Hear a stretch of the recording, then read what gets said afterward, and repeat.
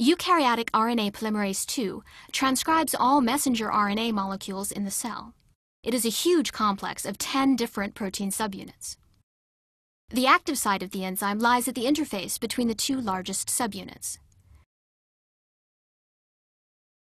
In this structure, a short stretch of a DNA-RNA heteroduplex was co-crystallized. New nucleotides would be continually added to the 3' hydroxyl group of the RNA shown in red. In the active site of RNA polymerase II, a single-stranded DNA template is transcribed into a complementary RNA transcript. The initial product is a DNA-RNA hybrid from which the newly synthesized RNA strand is stripped off. It leaves the polymerase via an exit groove on the protein surface.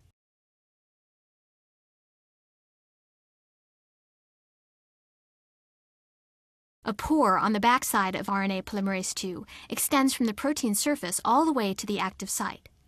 The nucleotide triphosphates used to build the growing RNA transcript enter the polymerase through this pore.